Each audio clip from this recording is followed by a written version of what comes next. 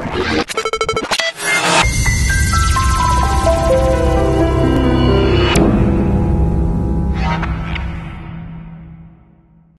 بيكم مره تانية في كايرو دار، وبنكمل الجزء الرابع في الكومبلكس نمبرز، وبنتكلم في دلوقتي مع ديموفر ثيورم. وديموفر ثيورم دي مهمه جدا جدا جدا. هنبتديها بالحاجه احنا خدناها في الجزء اللي فات، لما كنا بنقول ان الزد ايكوالز ار كوزاين سيتا بلس اي ساين سيتا. ده كانت تريجونومتريك فورم، وقلنا ان الزد باور ان هتبقى r باور n كوزاين n ثيتا بلس i ساين n ثيتا. طيب ال n ده rational number almost will be an integer. طيب افرض بقى ان ال n ده proper fraction.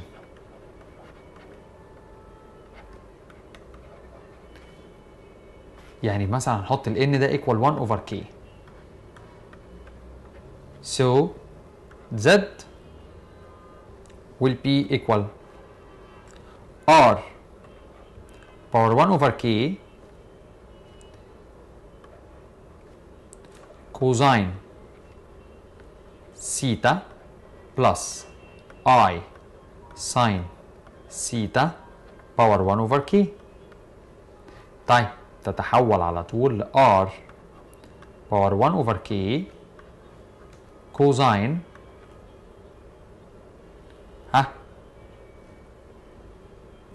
سيتا بلس 2 باي r over k. تمام كده، بلس I ساين also سيتا plus 2 by r over k such that ان ال k r اصغر من ال k r ال k اكبر من ال r by 1. يعني ال r بتاخد numbers 0 1 2 لحد امتى؟ لحد k minus 1. طب ناخد اكزامبل عشان الدنيا تبقى باينه شويه. لو انا عندي كده بقول مثلا solve the equation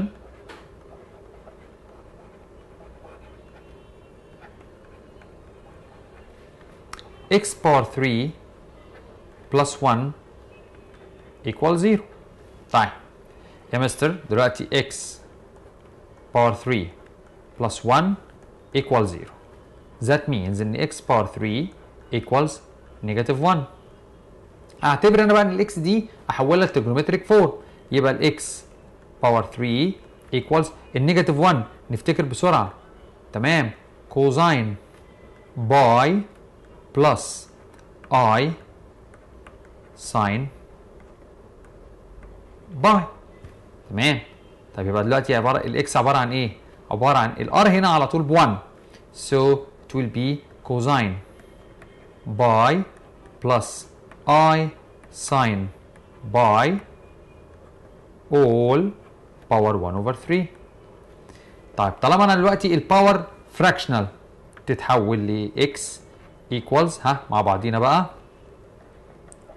cosine بلس I ساين اللي بيتحط في الفراكشن ده اهو باي بلس 2 باي r اوفر 3 اللي هي كانت الكي. طب وهنا زيها باي بلس 2 باي r اوفر 3. طيب الار ايكوالز كام بقى؟ الار will be 0 and 1 and 2. خدنا بالنا ان الار less than k باي 1. حلو. طيب انا عندي كام كيس دلوقتي؟ هقول له at r equals 0. At r equals 0, then we have x1. This is the first root. It will be cosine باي بلس اي ساين باي. كوزين باي بلس اي ساين باي ده فوق، وتحت عندنا 3 it will be half plus root 3 over 2 I. This is the first case. Second, at r equals 1. So the second root x2 equals cosine هتبقى باي plus 2 باي 3 باي over 3 3 باي over 3 crossed out 3 plus I sine direct it's pi, which will be negative 1, and the third root at r equals 2, then x3 equals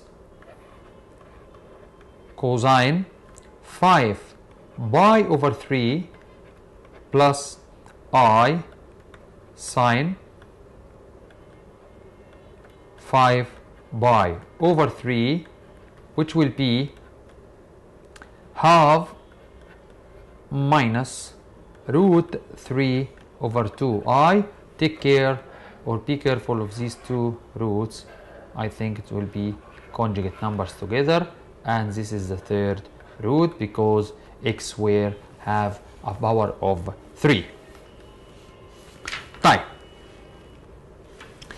في بروف هنا مهم جدا عايزين ناخد بالنا منه. يجي يقول لحضرتك ايه؟ use de Moivre. Use de Moivre theorem to express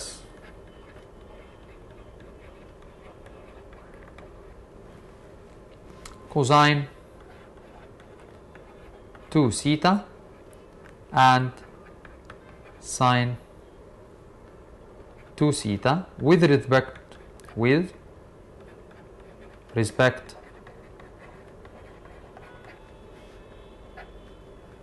to sine theta and cosine theta. طيب تعالوا بس كده مع بعضينا بالراحة جدا. أنا عندي كوزين 3 ثيتا بلس اي ساين 3 ثيتا. مش دي كان أصلها كوزين ثيتا بلس اي ساين ثيتا all باور 3؟ تمام. طيب لو أنا استخدمت في ده الباينوميال ثيرم هتبقى use a binomial theorem هتبقى كوزين باور 3 ثيتا بلس 3 اي ساين ثيتا كوزين باور 2 ثيتا بلس 3 اي سكوير ساين باور 2 ثيتا كوزين ثيتا بلس اي باور 3 ساين باور 3 ثيتا. طيب هتبقى ايكوال كوزين باور 3 ثيتا بلس 3 اي ساين ثيتا كوزين باور 2 ثيتا. اي باور 2 بالنيجاتيف it will be negative 3 ساين سكوير ثيتا كوزين ثيتا، واي باور 3 بنيجاتيف اي ساين باور 3 ثيتا. طيب عايزين نعمل سمبليفاينج. هناخد الريل بارت هنا مع الريل بارت هنا، نشوفها كده مع بعضينا. يبقى انا عندي كوزين 3 ثيتا equals كوزين باور 3 ثيتا minus 3 كوزين ثيتا ساين باور 2 ثيتا and sine 3 theta equals 3 sine theta cosine power 3 power 2 theta minus sine power 3 theta. Finally, we get that in cosine 3 theta equals 4 cosine power 3 theta minus 3 cosine theta, and also we can find that sine 3 theta equals 3 sine theta minus 4 sine power 3 theta. This is how to find the use the de Moivre theorem to find cosine 3 theta and sine 3 theta. Now we have to discuss about the two square roots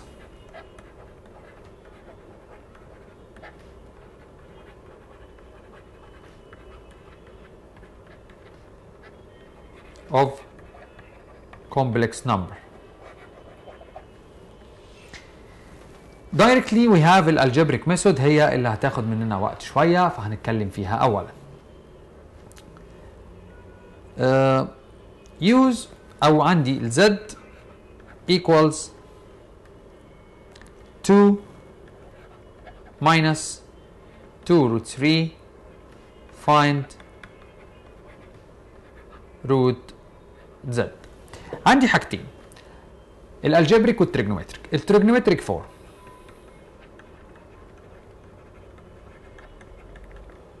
هنحول ال z هتبقى z equals 4 cosine 300 plus I sine 300. So z power half it will be root 4 cosine 300 plus I sine 300 all power half. So it will be 2 cosine 300 plus 2 by r over 2 plus I sine 300 plus 2 by r over 2, and the r will be 0 and 1. So the two roots will be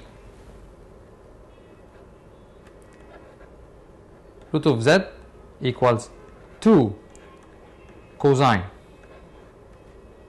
150